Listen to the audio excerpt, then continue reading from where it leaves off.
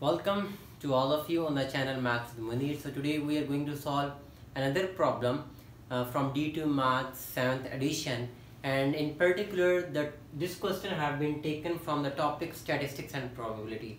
And you all know that if you are sitting for an O-level exam or even for A-level exam, the concept of probability and statistics is a very fundamental concept that you must need to know. And this question is belong to the class of probability, and you have to get every single thing. Alright, so please pay your attention, and you should have your copy and pen with you. Note it down this step so that you can get the questions later as well. Alright, like I said, this question belong to the class of probability. So first we need to understand that what does it mean by probability. Let's take a quick example. Let's suppose you are tossing a coin, and we know that there are only two possibilities that you are going to get, either head or tail. So in that case, the probability of getting head and tail is 50-50. So once we say that 50-50, it means that the probability is actually 1/2. 1/2 for head and 1/2 for tail as well. So what does this 2 represent, and what does this 1 represent? In the denominator, this 2 represent the total number of possible outcome, the total number of possible, this 2 represent the total number of values that you have. Alright, and this in denominator, this 1 actually represent the possible outcome. The total values over here we have 2, head and tail, that's why we have 2. Head is 1 actually, so that's why the possible outcome is 1 in the case of head, that is why it's 1/2. And the possible outcome in the case of tail is also 1, so that is why it's 1/2 as well. Okay, so now I'm going to give you one more example from the dice. Let's suppose that you are rolling a dice on the floor. We know that in dice we have number from 1, 2, 3, 4, 5, 6. So if we are interested in to find out the probability of getting an even number, alright, so what is the probability of getting an even number when you roll a dice? So the even numbers are 2, 4, 6, which are 3. So possible numbers are 3, and the total numbers are 6. So 3/6, simplify this fraction, it will become 1/2. Please don't forget that once you are solving the fraction, you always need to write the fraction into its lowest form. Okay, now let's read the question. There are 50 students in an auditorium. There are 50 students in an auditorium. So we will write solution. Total students are 50. Of which 2x are boys and y are girls. So obviously boys and girls together they are making 50. So we will write according to condition, boys plus girls, they are making 50. So that is our one condition. Now after y minus 6 boys leaves the auditorium, y minus 6 boys are leaving the auditorium, and 2x minus 5 girls enter the auditorium. So it means that the total number that you have initially, that is going to be changed. So we will write total. Now total student will be, out of 50 you will subtract y minus 6, because these are the number of amount of boys that are leaving the auditorium, and 2x minus 5. Why adding them? Why adding 2x minus 5? Because the girls are entering more. So simplify this, 50 minus y. Once you open the bracket, the sign of every single term is going to be changed. So minus minus plus 6 plus 2x minus 5. Okay, so we are going to write it 2x minus y. We are rearranging it actually. So 50 plus 6 is going to be 56. 56 minus 5, it will be plus 51. So that equation has become the total number of students after reading this condition till over here. Okay, now further they are actually saying that the probability of selecting a girl at random becomes 9/30. We need to learn that what does it mean by.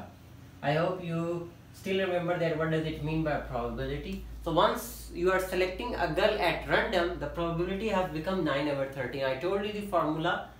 The formula is that over here, the total number of outcomes. The total number of outcomes is actually this. This is the total number of strength. So we will write 2x minus y plus 51. Now, how many girls are there in the auditorium right now? Initially, there were y girls, and then 2x minus 5 girls entered in the auditorium as well. So that has become y plus 2x minus 5. These are the girls, and these are the total number of students, including boys and girls. The probability of selecting a girl becomes 9/13. Okay, it's like once you select what's the possibility that you are going to get head once you toss a coin? It's 1/2.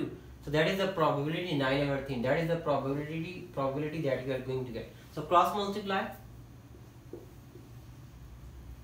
It will be 13y plus 26x minus 13 times 5, 65 equals to 9 times 2x, 18x minus 9y plus 9 times 51 is going to give you 459.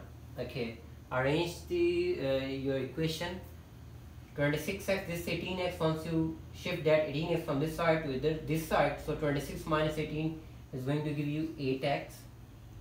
13y, this is minus 9y, minus 9, once you shift it to that side, to this side, it will become plus. So 13 plus is going to give you 22y. Over here you have minus 65 and you have 459. Once you shift that from this to this, it will become minus as well. So minus 65 minus 459 is going to give you 524 equals to 0. Okay, now if you look at this equation carefully, you will realize that 8 is an even number, 22 is an even number, 524 is an even number as well. If they all three numbers are even, it means that you can divide them by 2.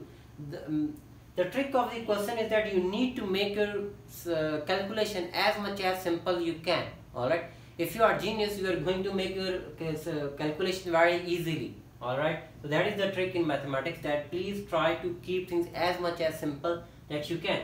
So divide all 3 by 2.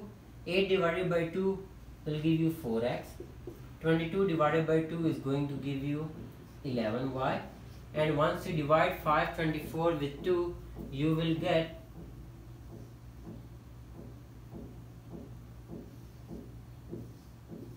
262 equals to 0.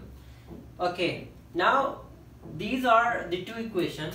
2x plus 5y equals to 50 is equation number 1, and this is your equation number 2. Now you need to solve these two equations in order to get the values of x and y.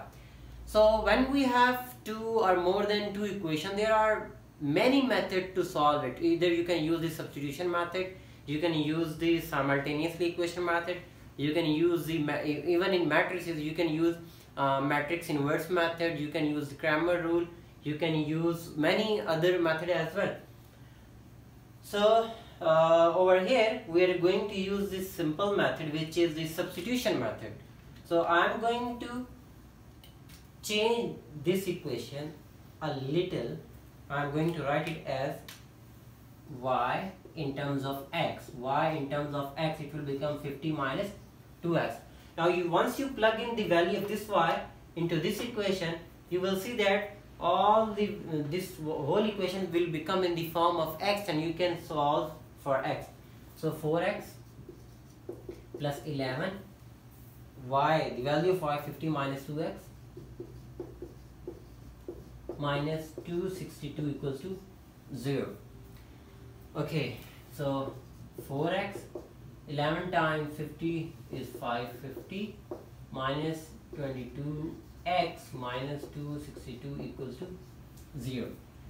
Okay, so 4x minus 22x is going to give you minus 18x, and 550 minus 262 is going to give you how much we can check it out.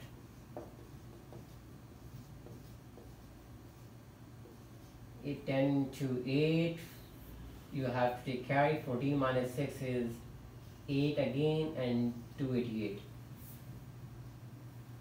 It should be plus because 550 is 288. Okay, so I need to erase the board. So what I'm going to do, I'm going to write this equation over here so that we will not forget, because we need this equation. Y equals to 50 minus equation. This is the equation that we need to use further. Okay, so I'm erasing this part.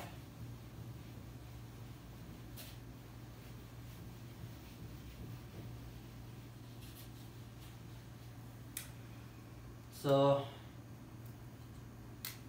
it will minus 18x minus 288 equals to 0. So minus 18x equals to 288, and now it will become minus. Minus and minus can cancel, so x is equals to 288 divided by 18. So once you divide 288 with 18, you are 18 1 times 18 6, 18 6. So you are going to get the value of x is 16. So this is the value of x that we have got after all this hard work. So what we are going to do now, plug in this value of x in this equation. The equation was y is equals to 50 minus 2 times 16. So 50 minus 32, so y is 18. So finally we have just got the value of x and y which was required. So again, you can always cross check your answer. If you put the value of x is equals to 16 and 18 into your original equation, which was boys are 2x and the girls are y, together they are how much? 50. That was the initial condition. So put the value of 16 and 18 over here, you are going to get 50 equals to 50. So if you get 50 equals to 50, it means that your solution is perfectly right and you don't need to worry about it. So if you are setting an exam, you will be happy to know that, oh wow, after it's all hard work, you have come to the right solution. So if you have got this question, please don't forget to subscribe and share as much as you can. And in addition to that, in my coming videos, I will be solving more questions from this topic, probability and statistics, because I have got feedback from the many people and from the students. They want me to take this topic a little more further so that their concept will be more better or polished.